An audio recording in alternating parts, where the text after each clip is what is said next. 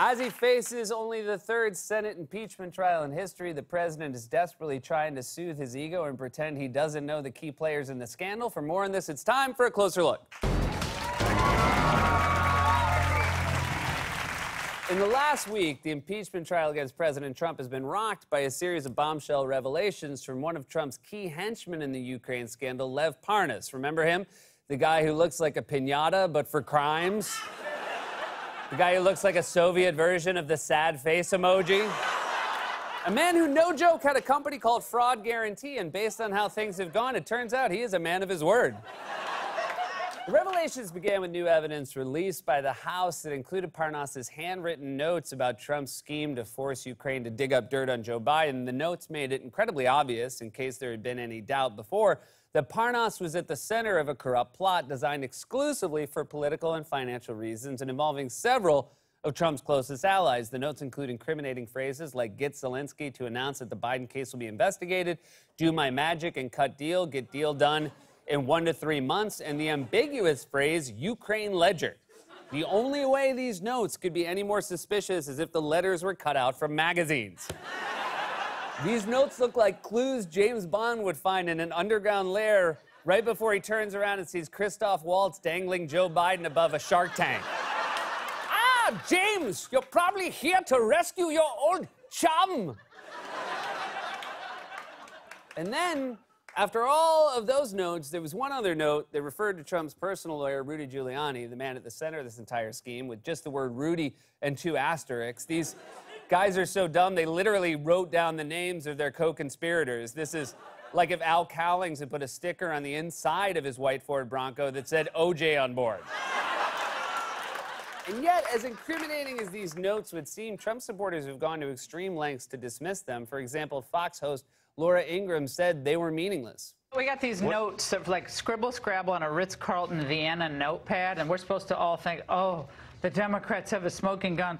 First of all, you're accusing someone else of scribble-scrabble. Donald Trump can't even sign his own name. If you didn't know, that is the president's signature. If you looked at it for the first time, you'd be like, I guess that's a prescription for, I don't know, Percocet?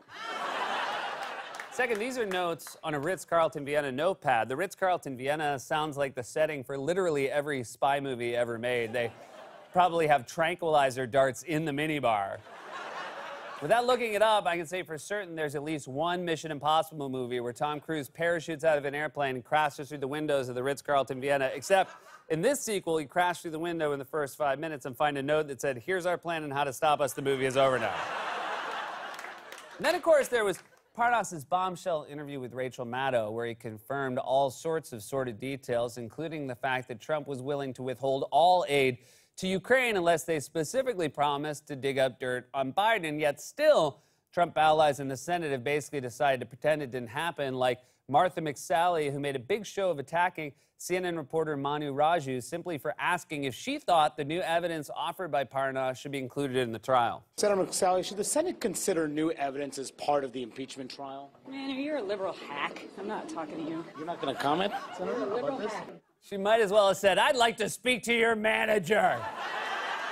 This one moment shows just how deeply and fully the Republican Party has become the party of Donald Trump. All that reporter did was ask a simple, straightforward question, and she accused him of bias. I feel like this isn't the first time she's reacted like that either. "You know what? You're a hack." "Okay, ma'am, but you still have to pay for extra guac."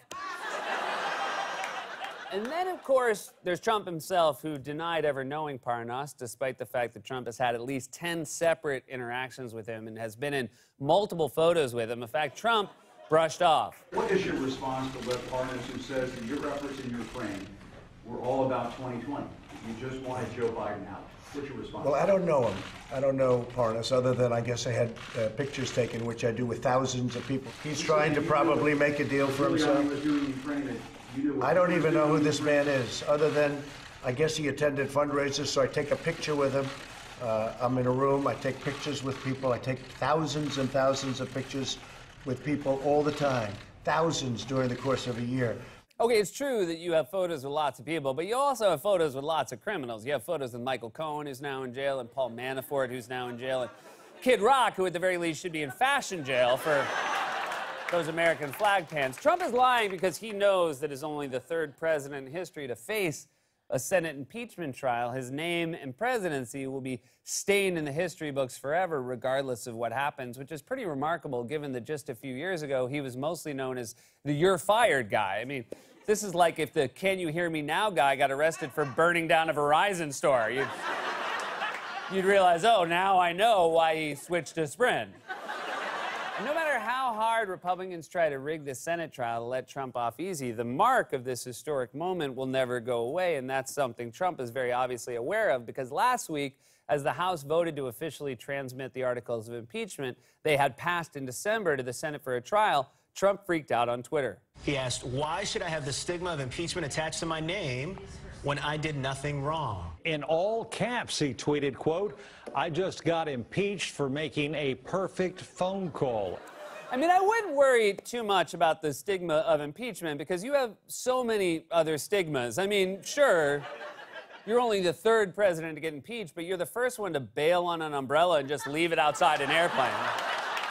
And I'm going to remember that more than the impeachment thing.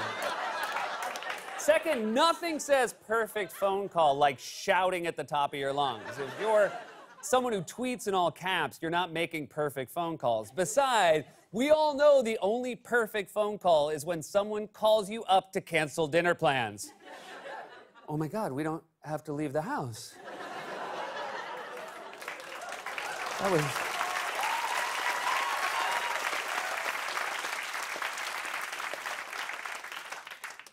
perfect. And apparently Trump's rage isn't confined to Twitter. CNN reported over the weekend that Trump has been shuffling around his chintzy resort in Palm Beach, grousing to club members about how unfair it is that he's facing an impeachment trial. A source close to the White House saying President Trump has appeared distracted by the impeachment trial, telling people around him at Mar-a-Lago he can't understand why he was impeached. He is a bit distracted by the ongoing impeachment saga. He's apparently asking people around him, why are they doing this to me? Donald Trump not knowing why he is impeached is in itself an impeachable offense.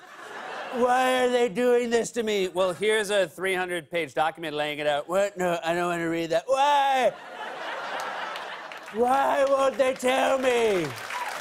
So, Senate Republicans are obviously intent on rigging the trial as much as they can, but no matter what they do, the trial itself is a significant historic judgment on its own, because in our current manic news environment, everyone's memories are fried and nothing ever really seems to stick. Remember when Trump tried to fire Robert Mueller, or when his administration made up a fake terrorist incident called the Bowling Green Massacre, or when Trump literally shoved a fellow NATO leader out of the way so he could get to the front of the group? I mean, look at him. It's like he heard there was free food in the conference room. He looks like he's at a wedding trying to catch the bouquet. Go away, Melissa.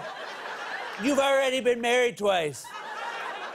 So knowing that this historic mark of shame will follow his name in the history books forever, Trump's been in desperate search of ways to soothe his ego. So desperate that at an event in the Oval Office last week that was meant to promote prayer in public schools, in front of him on the Resolute desk was a map that appeared to divide the country into a red-blue map based on the 2016 election results. Basically, they gave him that map the way parents give their kids a maze and crayons at a restaurant. They actually should give him a maze, but one where he learns something.